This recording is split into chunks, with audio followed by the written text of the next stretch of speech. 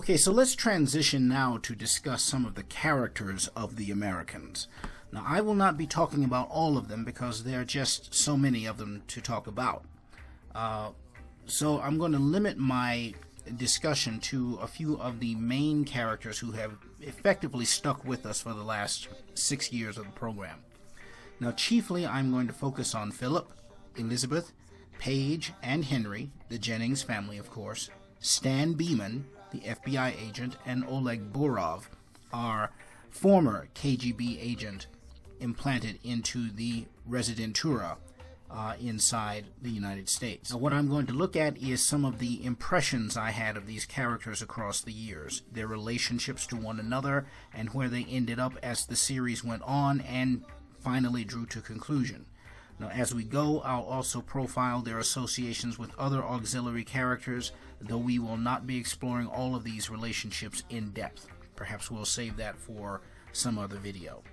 Let's get started then with Philip Jennings. When we first meet Philip, he is already demonstrating his skills as a well-trained and well-disciplined spy. He's on a mission to capture KGB defector Nikolai Timoshev and return him to the Soviet Union to face the wrath of his superiors at the center, the Moscow headquarters of the KGB at Lubyanka Square. Now, throughout the duration of this mission, Philip is using a variety of techniques that are inherent to spycraft. He's using disguises, he's making drops, and he's even using his training in infiltration to gain vital information from inside the Federal Bureau of Investigation through the personage of FBI Secretary Martha Hansen. Philip is also engaged in a separate but even more vital mission to plant a microphone inside the home of Caspar Weinberger, Secretary of Defense during the Reagan administration.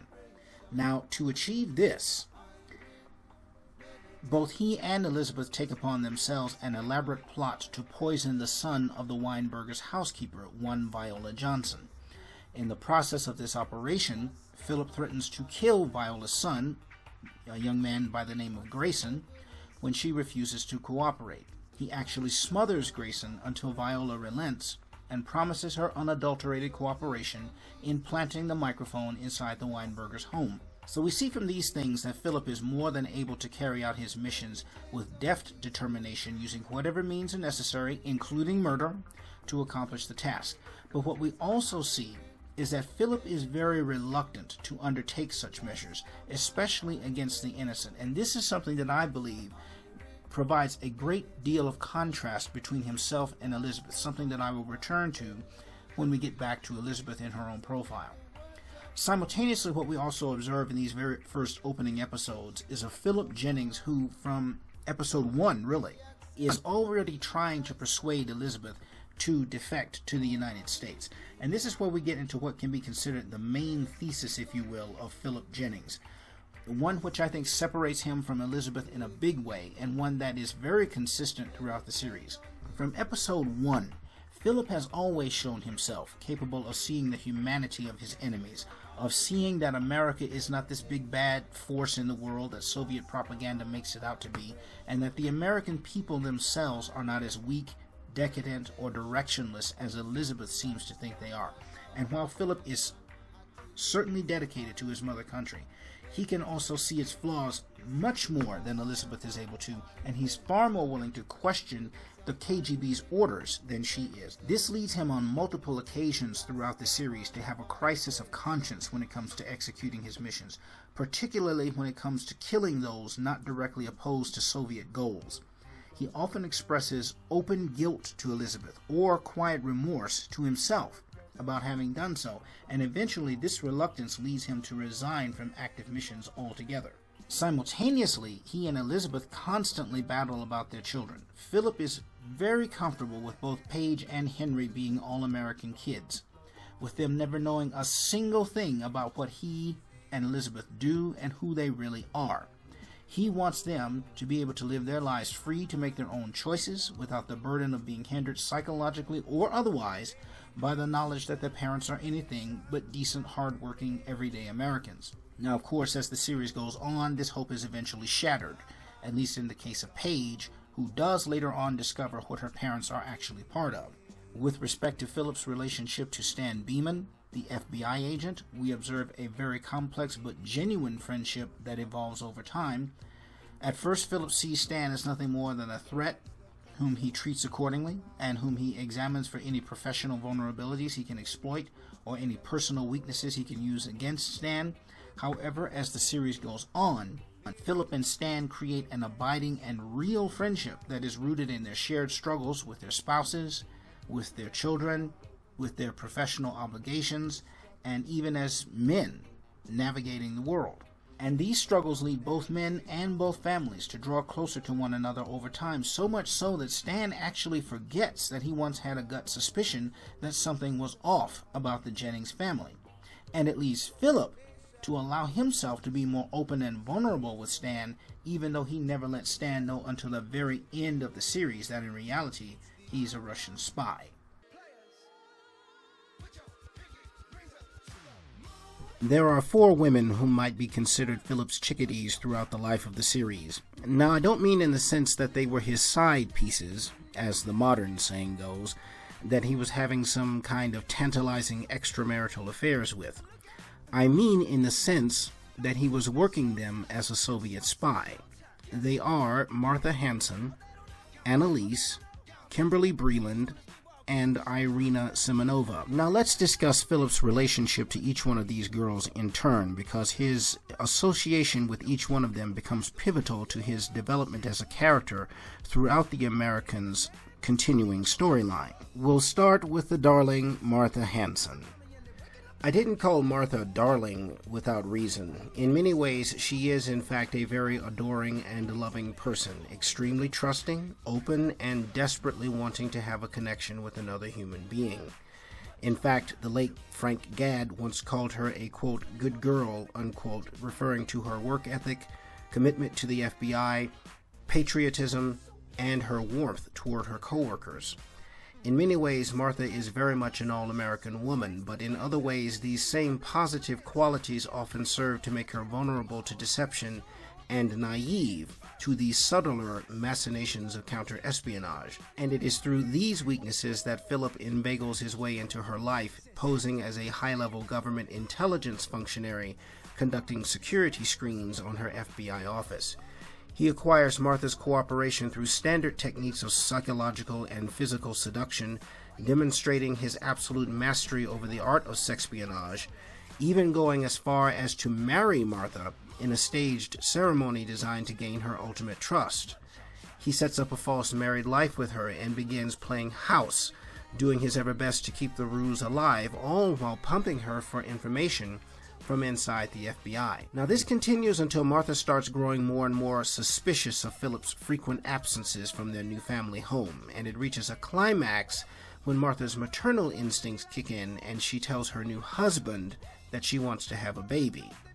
Philip's reluctance to even entertain this idea perplexes Martha, and it deepens her suspicion of him and the many questions she has about his background. After all, most people who get married naturally want to extend their family line through children. The fact that Philip, aka Clark Westerfeld, makes so many adamant excuses as to why he and Martha should not doesn't sit well with her at all. This and other illogical events culminate in Martha no longer trusting Philip, even as her enigmatic husband, and she confronts him, ultimately forcing Philip to decide if he will reveal the truth to her or not. He does so, and this sets off a string of occurrences that end with Martha betraying the FBI, her closest colleagues, her family and country, and finally having to be repatriated to Russia, from which she will, most likely, never be able to return home again.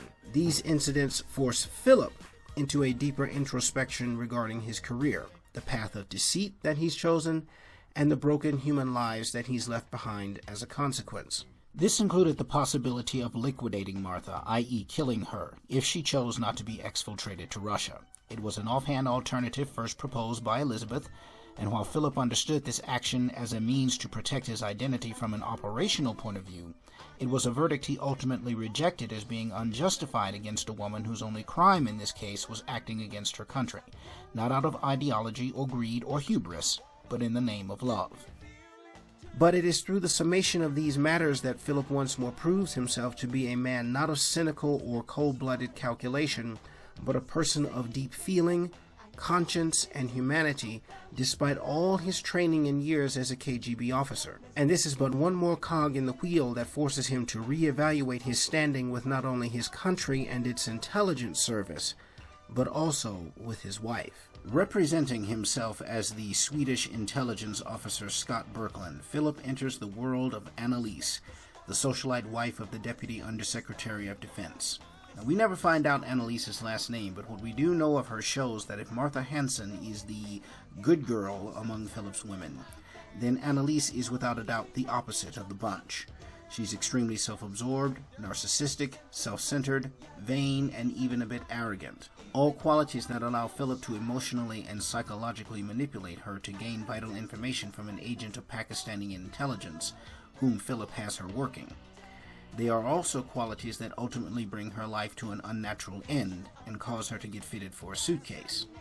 Now, what is interesting about Annalise is how her death affects Philip. He'd been working her for 3 years prior to her first appearance, using the standard sexpionage techniques, apparently though with few results to show for it. However, when the stakes are upped, and Philip ups the requirements also, Annalise's more unstable personality manifests itself. And showing how unfit she really is for spycraft, she makes a separate set of demands on Philip and her ISI lover, which neither can realistically fulfill.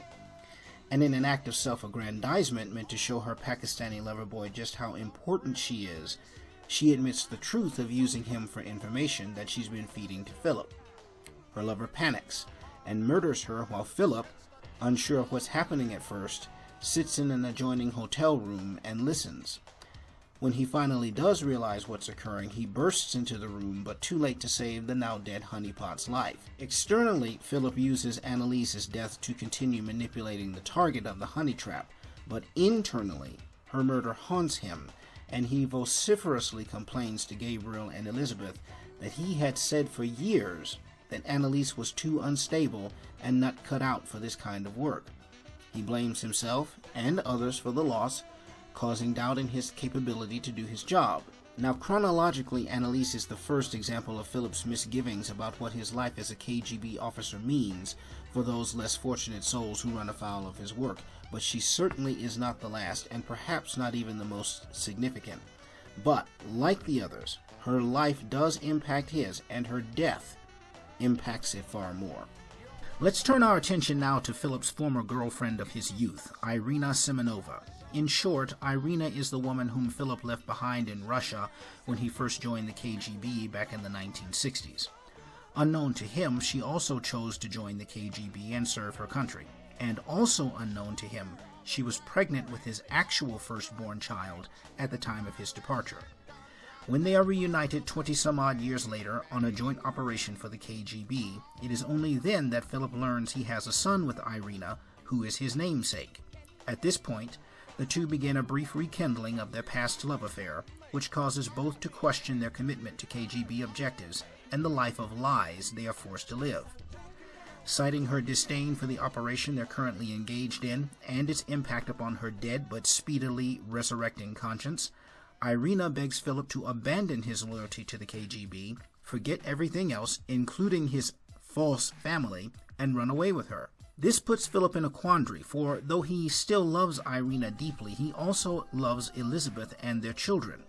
Abandoning them, even for Irina and the possibility of seeing his firstborn son, is not only impractical to Philip, it is morally objectionable.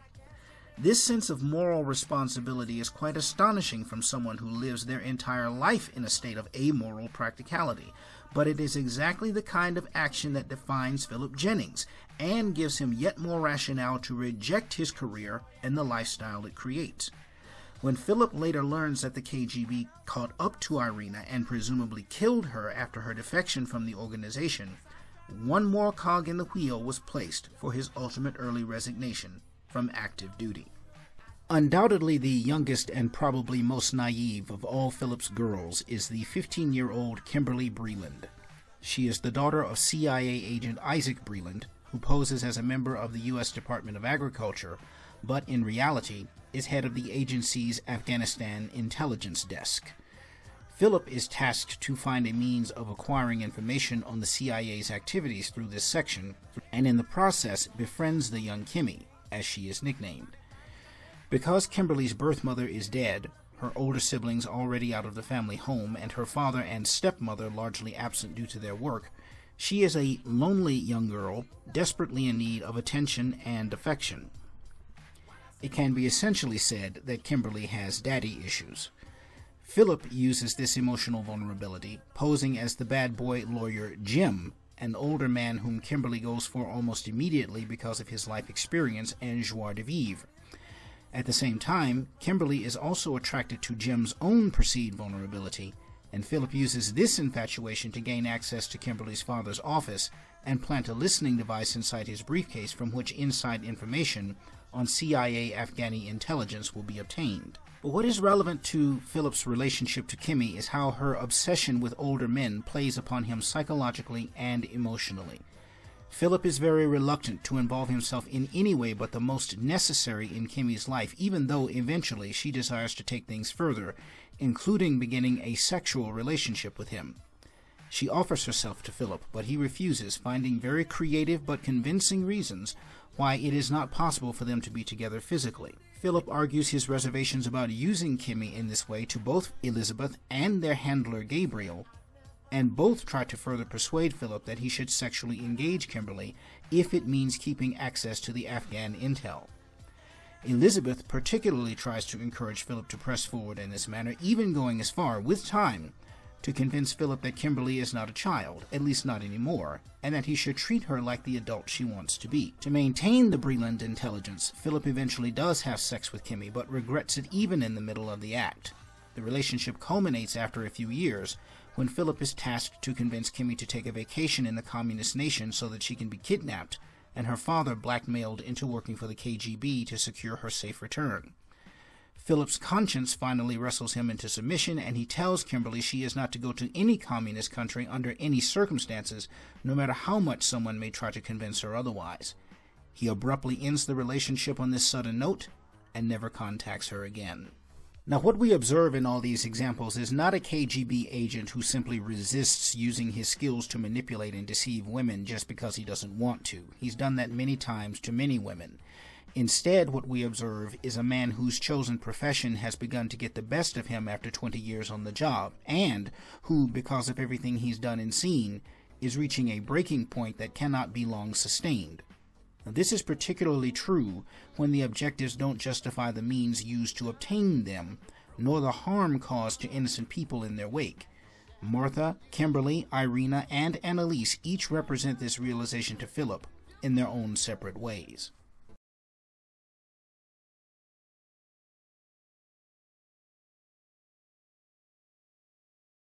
Everywhere I go, they be like,